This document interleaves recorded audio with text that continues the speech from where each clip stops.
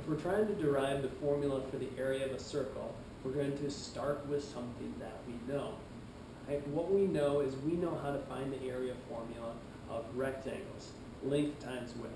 Now one of the easiest rectangles is a square, because the length and the width are the exact same thing. Now you might be looking at this circle saying, how am I going to fill this with squares? Wouldn't there be weird overlaps and stuff that goes on the outside of the circle? And you'd be exactly right. Okay? But we're going to still give it a try. We're going to try and fill this thing with squares.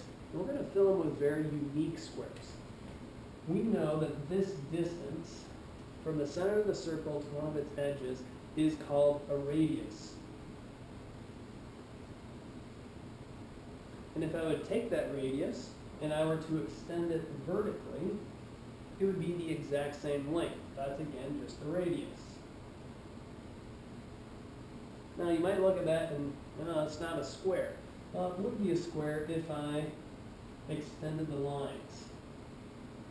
This is something that we would call a radius square. Or a little bit more algebraically, we would call this r squared. Now you might look at the circle and think, how many of those radius squares could I fit inside of here? Well, without too much imagination, we can see that it would be 4. One kind of in each quadrant of the circle. Now, this would lead us to believe that the area formula for a circle is 4 of these radius squares.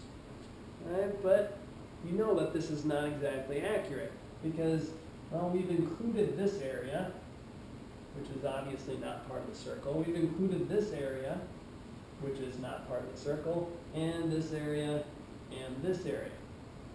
So obviously it's got to be a little bit less than 4 radius squares. Now through our study of circles, you know that there's a very important number that is associated with circles in almost every single aspect. And that number is pi.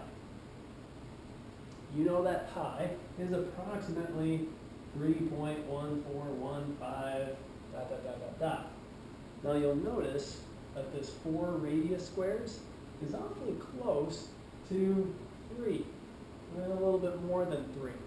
And in fact, what ends up happening is that there is just a few more than 3 radius squares in here, but less than 4 radius squares. So our formula ends up being, for the area of a circle, that there is pi, a little bit more than 3 of these radius squares inside of the circle. Some of you are going to want to write that as pi times r times r. And that would be the formula for the area of a circle.